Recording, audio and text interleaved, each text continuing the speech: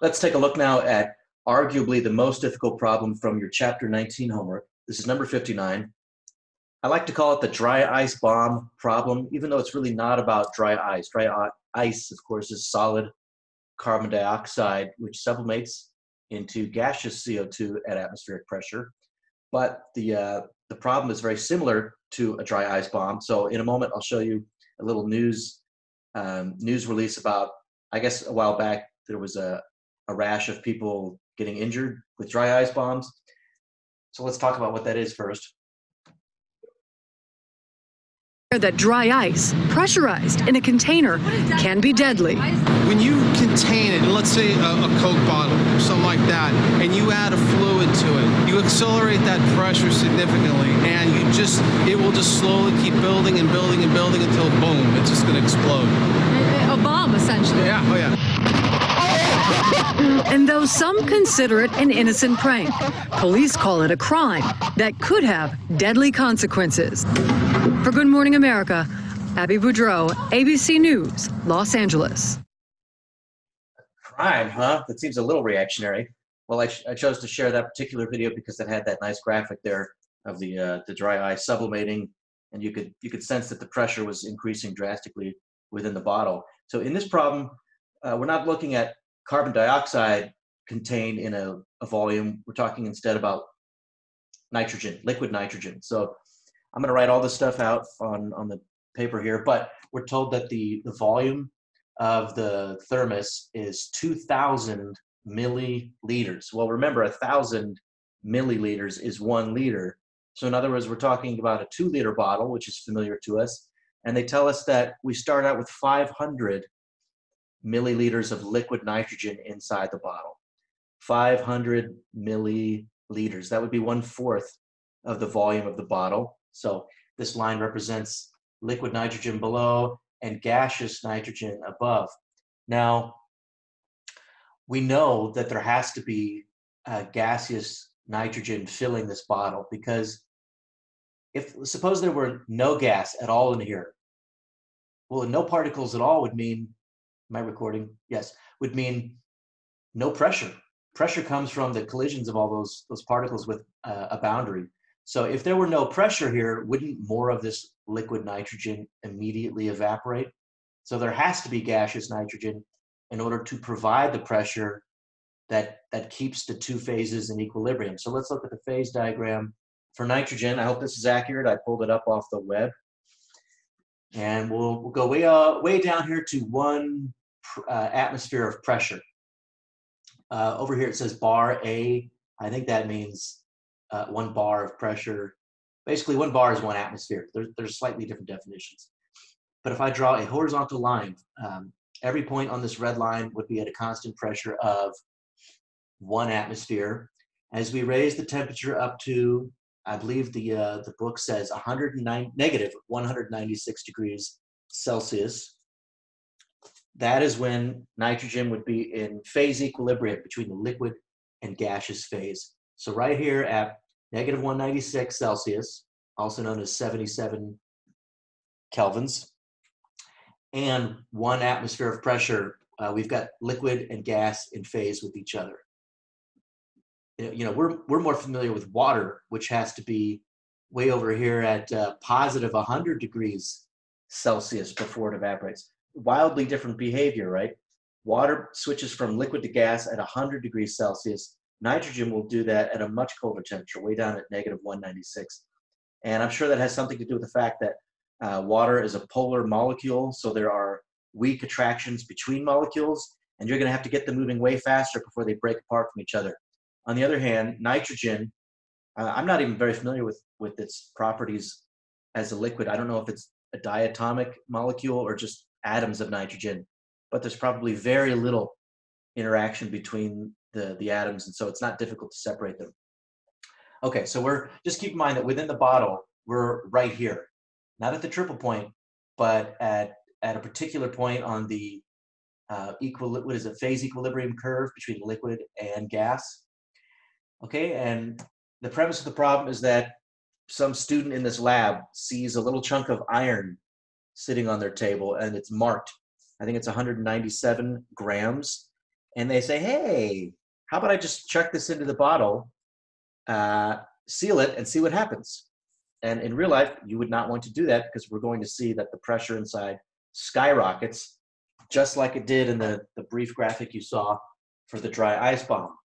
So this is a little different from the dry ice bomb because usually with the dry ice bomb, you don't throw a solid object in to warm up the carbon dioxide.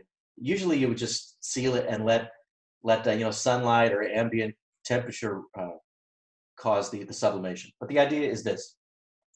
Everything in here, before you drop in the iron, everything in here is at 77 kelvins. That's super cold.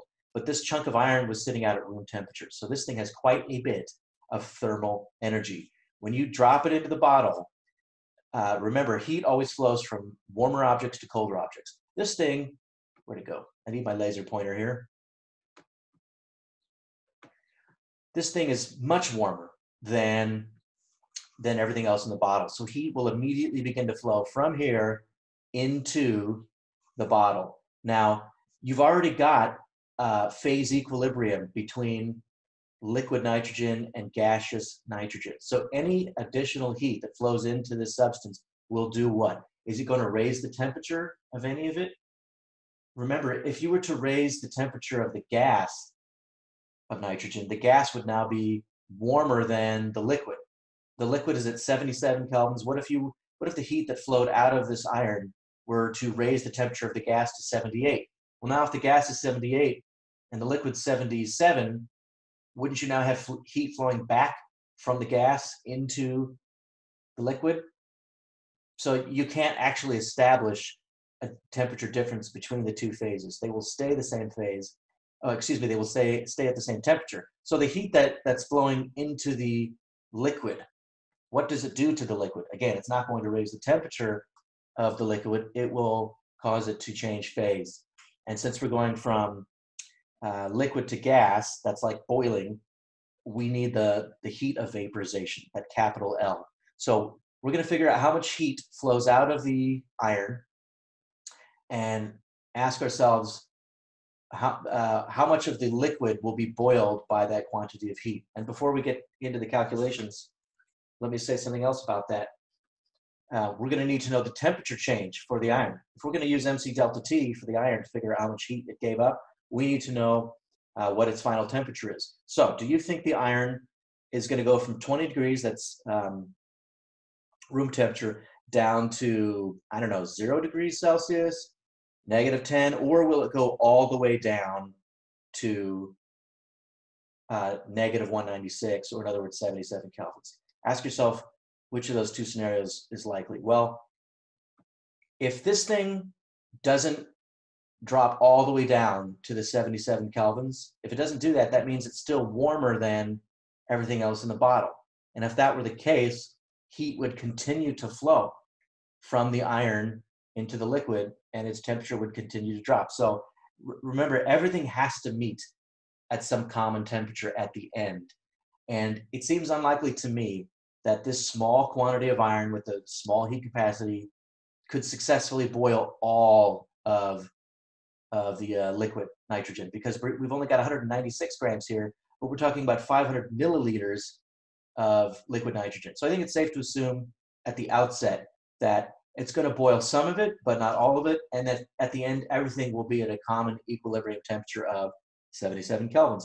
And that's what's so useful about liquid nitrogen, is if you have enough of it, you can bring, whatever you drop into it, you can bring the whole thing down to that common temperature, so you know what that temperature is, and it's very low.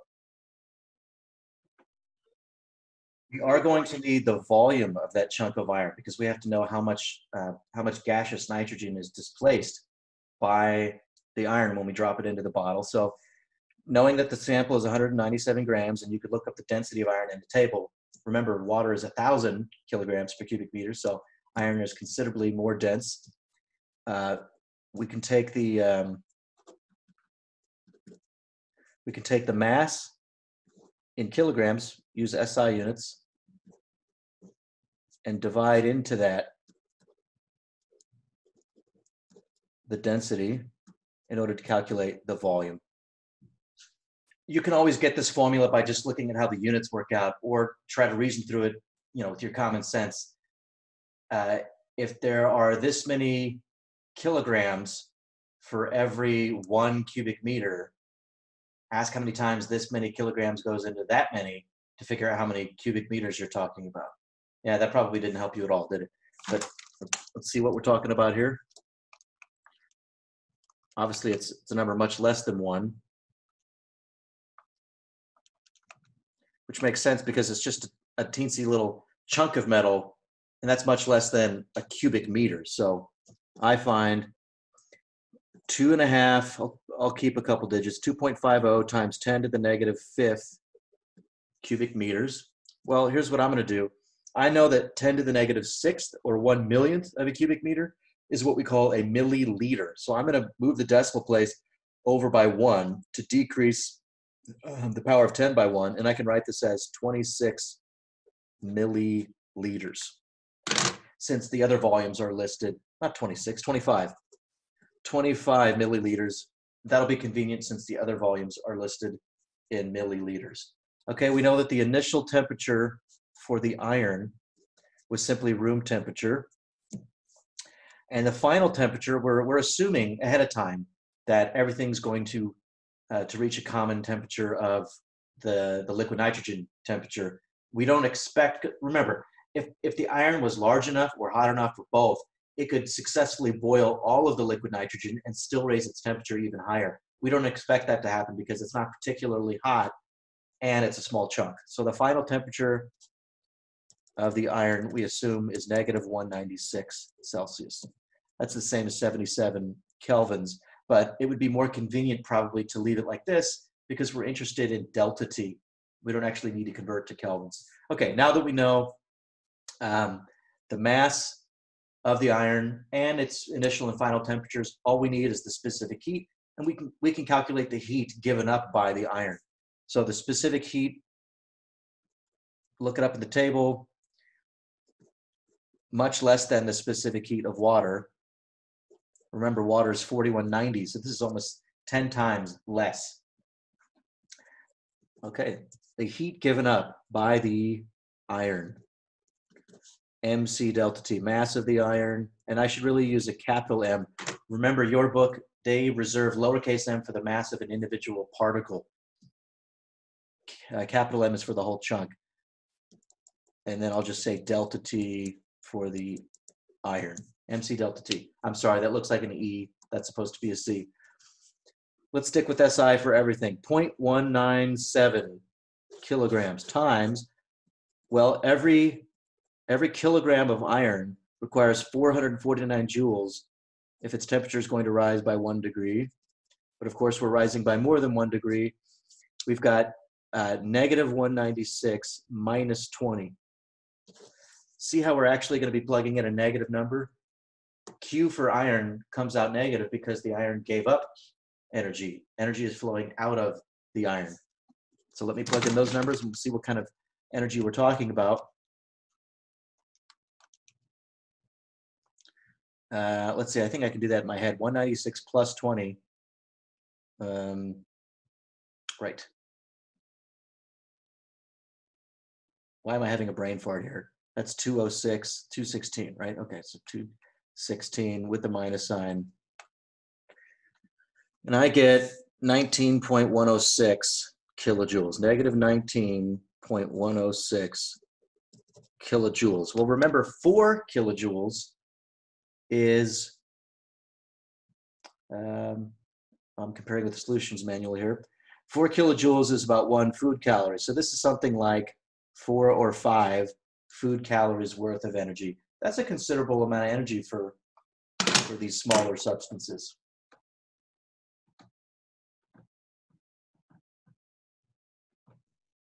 Now we go to our basic calorimetry equation. The heat absorbed by the nitrogen, so I'll put Q sub N. I'm putting N for nitrogen, even though the gaseous form is really N2. It's molecular hydrogen. And does the book even tell you that, or are you just supposed to know that? I guess they assume you know that from basic chemistry. So I'm going to put this.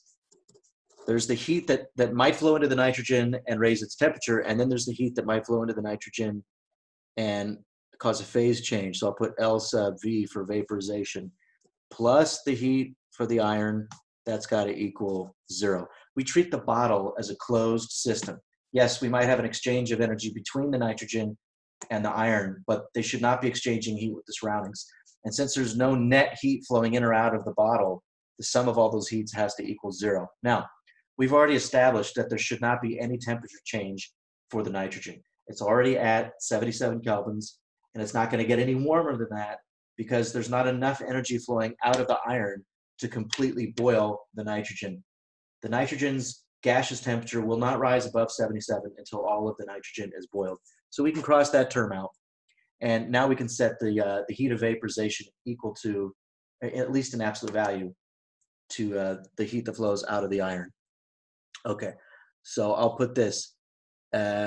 Mass of nitrogen boiled times the latent heat of vaporization for nitrogen. It's understood this is for nitrogen. That's going to equal the negative of the heat that flows out of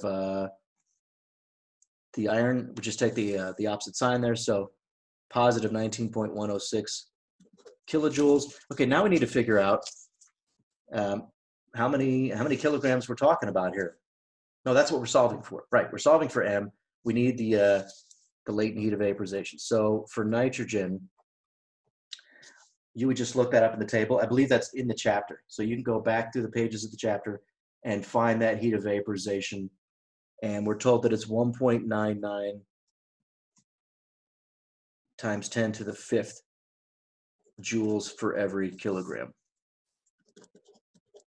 And if you compare that to water, I think in order to boil water, it's more like 22 instead of 1. Well, this is basically 2, right? Instead of 2, it's more like 22 for water. So it may take a tremendous amount of energy to boil 1 kilogram of nitrogen at 77 kelvins, but it still takes quite a bit more to boil water. Okay, so that's the number that you'd plug in here. Let's solve for M. And again, you can see it in the units. We've got 19.106 kilojoules, that's 10 to the 3rd joules to work with here, but it takes this many joules for every kilogram. So you can see we're not even going to boil 1 kilogram. Well, that's not surprising because I don't even think there is 1 kilogram of liquid nitrogen in the bottle. How many grams are we going to boil? Divided by 1.99, 10 to the 5th. Okay, so this is in kilograms. I'm going to multiply by 1,000 to convert to grams. That's 96 grams of liquid nitrogen. Now, can I just assume that those 96 grams occupy a volume of 96 milliliters? No, because that's only true for water. You can only make that conversion. 1 gram of water has a volume of 1 milliliter for water, because water has that density, 1 gram per cubic centimeter. We need to use the density of liquid nitrogen in order to figure out how many milliliters we're talking about. Let's go with this relation between mass, density, and volume, but we're using it specifically for nitrogen. And I see your solutions manual used N2. But I think that's kind of inappropriate because I don't know if it's actually molecular nitrogen in the liquid form. So I'll just use N for nitrogen. The mass of nitrogen that we're talking about is density of nitrogen, liquid nitrogen, times the volume. And we're solving for the volume. Why do we need the volume? Because we need to know what happens to we're going to use the ideal gas law in a moment to find the new pressure. So we need to know the volume available now to that gas. So volume of nitrogen would be M over the density. Now we use the 96 grams that we just calculated. This is how many grams underwent a phase change. And liquid nitrogen, you can look it up, has a density of 810 kilograms per cubic meter. That sounds reasonable because water is 1,000 and they're both liquids. So how many milliliters are we talking about? We'll have to manipulate the power of 10. Every time I say power of 10, I think about this book that some of the students read when I was in high school called The Power of 1. Power of 10. Okay. 1.185 times 10 to the negative fourth cubic meters. Well, what I will do is move this decimal place 2 to the right and pay for it with another negative 2 or power, and another 2 powers of negative. No, you don't. What am I trying to say? I'll just write it and that will be clear. That's 118.5 times 10 to the negative sixth cubic meters. In other words, 118.5 milliliters. I'm trying to keep everything in milliliters. Now we can move on to the ideal gas law stuff. Honestly, half the work is already done. So keep this picture in your head. When they dropped this chunk of iron in, before they dropped it in, there were 500 milliliters of liquid, 1,500 milliliters of gas for a total of 2,000. But think about it, when the cap is open and you drop this chunk of iron in order for the iron to occupy space within the bottle, doesn't it have to push some of that gas out? So we don't actually have 1,500 milliliters of gas before the thermal interaction. Some quantity of gas was pushed out or displaced. And that's why previously I calculated the volume of the iron. So let's take the 1,500 for the gas and subtract whatever was displaced by the chunk of iron.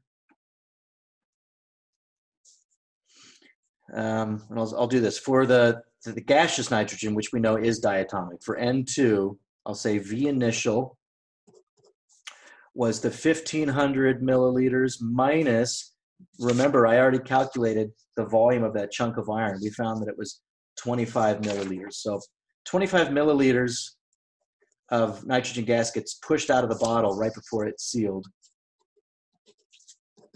Okay, so 1475 is what we're talking about originally for the gas.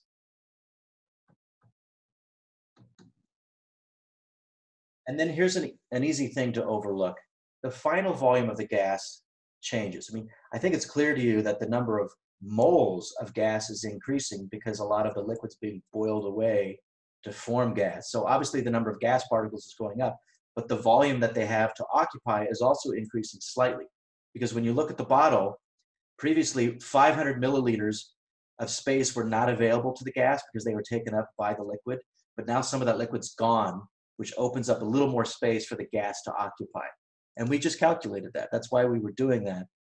This many milliliters of liquid are gone, so that many more milliliters are now available to be filled up by the gas. So the final volume of the nitrogen gas is going to be the 1475 that it did have after we dropped in the iron, plus the additional 118.5 that's available because of the phase change from liquid to gas. So what are we talking about total? 1475 plus 118.5, 1593.5 milliliters. Okay, so on the one hand, the gas now has a slightly greater volume to occupy, so you might think that that would tend to reduce the pressure, and it does, but there's that much more significant effect that we expect due to dumping way more particles of nitrogen into that volume. So overall, we expect the volume to go up. We have two competing effects here. Slightly greater volume, but way more moles. So that's the last thing we'd have to do is find the number of moles, because we're going to use, ultimately, the ideal gas law to figure out what the pressure is at the end. Well, I'm looking here. If we think about the initial state, so this is, by initial, I mean we've already dumped the ice in, excuse me, the iron. We've already dumped in the iron and sealed the bottle, but there hasn't been time yet for that thermal exchange to take place, so no phase change.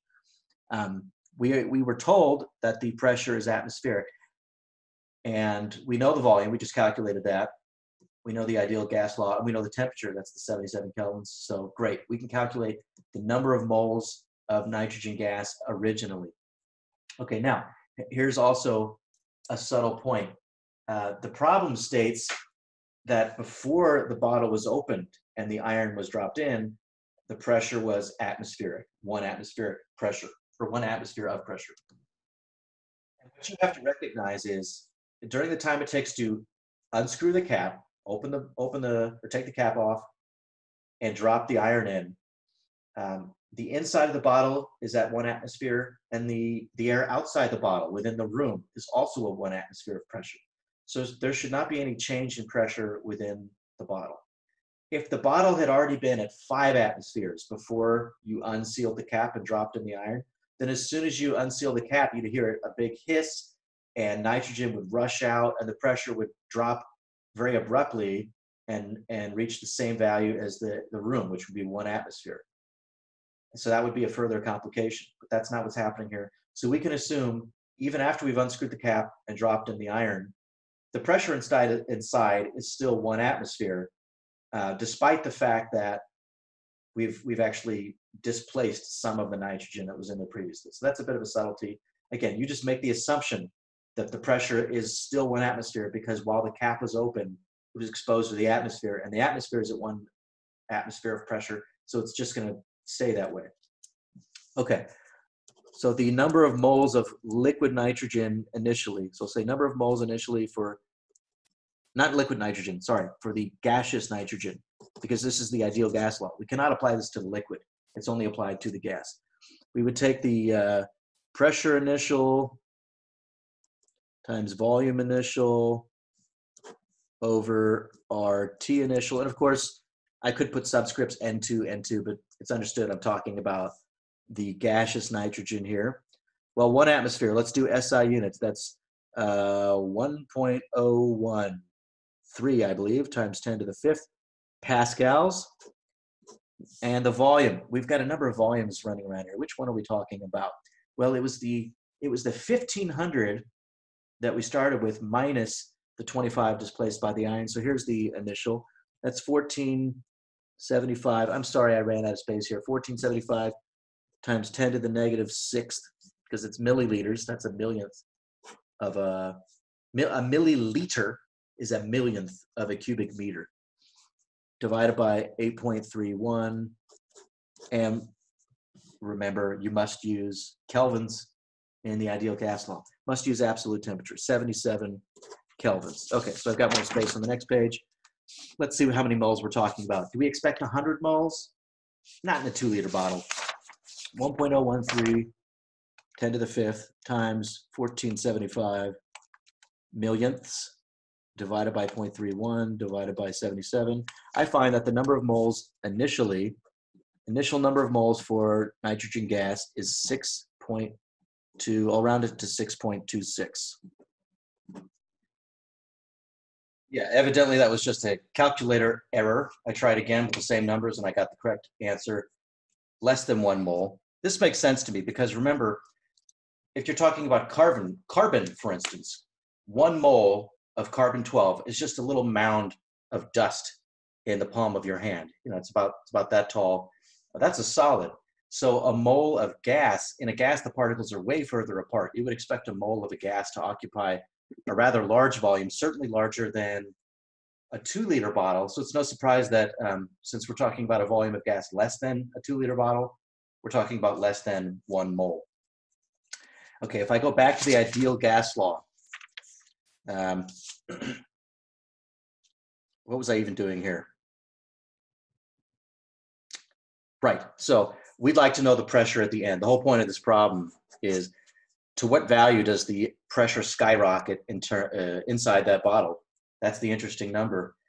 If we want to evaluate this after the phase change, after heat has flowed from the iron into the liquid nitrogen and caused a phase change, we need to know all of these quantities after, with the exception of pressure, because we're going to solve for pressure. We need the volume after, the number of moles after, and the temperature after. Well, the temperature is easy because remember, everything is still at 77 kelvins. There's enough nitrogen in phase equilibrium between liquid and gas that's not going to change. So the final temperature is still 77 kelvins. That was easy. Now the final volume, I believe we already calculated that. Remember, after dropping in the ice and displacing those 25 milliliters, we started out with this many milliliters available to the gas, but some of the liquid underwent a phase change, opening up an additional 118.5. So this would be the final volume of gas. Of course, that'll have to be entered in SI units, 1593.5 So I will convert that when the time comes. What else do we need in the ideal gas law? We need the number of moles at the end. Okay. Well, you've still got this many moles floating around inside the bottle as gas, but we have an additional number of moles due to the amount of nitrogen mass that underwent a phase change. 96 grams of liquid nitrogen turned into 96 grams of gaseous nitrogen, and we need to figure out how many moles that is, because it's the number of moles that appears in our version of the ideal gas law. So I'm going to use this equation. Total mass is number of mass times mass per mole. So since we know the total mass of nitrogen that underwent the phase change, that's 96 grams, if we just knew the molar mass, we could calculate the number of moles. Well, for N2, for nitrogen gas, it's diatomic. This isn't a chemistry lesson. I wouldn't be equipped to give you a chemistry lesson anyway, but we're talking about N14, at least for the atom, because nitrogen, if you look at the periodic table, it's got 7 protons, and its most common isotope would have 7 neutrons as well. So this is the atomic mass number of nitrogen, the atom. But under normal, in a normal range of pressures, nitrogen gas is diatomic. So there's 2 of these stuck together. So if you want a little silly picture, each of these has 14 nucleons for a total of 28 nucleons. And remember, I tried to emphasize in that one video, 1 mole of nucleons has a mass of 1 gram. So a mole of 28 nucleons would have a mass of 28 grams. Simple as that. So the mass per mole would be 28 grams. It's so easy that you might forget it, but you just, however, whatever the atomic mass number is, that's the same as the mass in grams of 1 mole. And I know I haven't talked much about the atomic mass unit. It used to be abbreviated AMU, now it's just a lowercase u. That is the mass of 1 nucleon, you know, a proton or a neutron. We know that technically those are slightly different, but for our purposes, we don't care about the tiny difference. So this is the mass, 1U is the mass of 1 nucleon, and that's something like, what is it, 1.66 times 10 to the negative 27th kilograms. You don't actually need that in this problem, but the mass of 1 nucleon is that tiny fraction of a kilogram. Okay, so let's solve for the number of moles of nitrogen. That would be N final for nitrogen gas. We take the mass we're talking about, 96 grams. How do we calculate those 96 grams? That was using the heat of vaporization. We knew how much heat flowed from the iron into the liquid, and we used that to figure out how much would be evaporated. But there are 28 grams for every mole. So now we can easily determine how many moles got evaporated. Oh, you know what? This isn't final because we're going to have to add this to what we already had. So I'll say moles boiled. 96 grams were boiled. That translates to 3.43, I'll call it. 96 grams were boiled, that's 3.43 moles. So the final number of moles occupying the volume within this bottle would be the original 0.2335 plus, and I realize I'm being a little inconsistent with sig figs here. So the final number of moles is considerably greater. I'll round to 3 digits, 3.66. Isn't that more than 10 times the number of moles that were originally there? So think about it. If the temperature is the same, that means each particle of nitrogen gas is still zipping around with the same average kinetic energy, but you've got more than 10 of them. Isn't that way more pressure inside the bottle? And of course, to find out for sure, we say final pressure is nRT over V, and here's where I have to use SI units. 3.66 moles, ideal gas constant 8.31, And the final temperature, it must be in kelvins. 77 is still the final temperature. But the final volume, we've already looked at that. That's that 15.9. Does that say 159? Shouldn't that say 159? Or sorry, 1593.5. Yeah, that was a mistake. 1593.5. So I'm going to write that as 1593.5. Well, that's milliliters, and a milliliter is a millionth of the SI unit of volume, the cubic meter. Okay. This is going to come out in pascals, and we would probably like to see the pressure in atmospheres. So we'll convert once more at the end. 3.66, 8.31, 77 divided by 1593.5 millionths. And oh, I just hit clear. Let me pause. This is the pressure in pascals, and you'll notice that the power of 10 is 1 higher than an atmosphere, because an atmosphere is 1.01 times 10 to the 5th. So convert from pascals to atmospheres, and I find we're talking about 14.5 atmospheres. Your book rounded to 15. Okay, so depending on what your thermos is made out of, it may not be able to withstand those pressures, or that pressure inside, and it could just explode. It probably would if it were a 2-liter bottle made out of plastic. And that's why, they recommend that you don't do this with dry ice. At the very least, if you're going to do it, like, I'm not condoning it, but make sure you're very far away from the thing when it explodes. And I wouldn't do it in a driveway or anywhere in a neighborhood. It's got to be out in the middle of nowhere. And me personally, if I was going to be the one throwing the dry ice into the bottle and sealing it, I probably want to have some kind of face protection on and earplugs, just in case it went off before I got to a safe distance. All right, but hey, why not just watch it on YouTube? It's high definition anyway, slow motion, and 0 risk of bodily harm. That's my solution.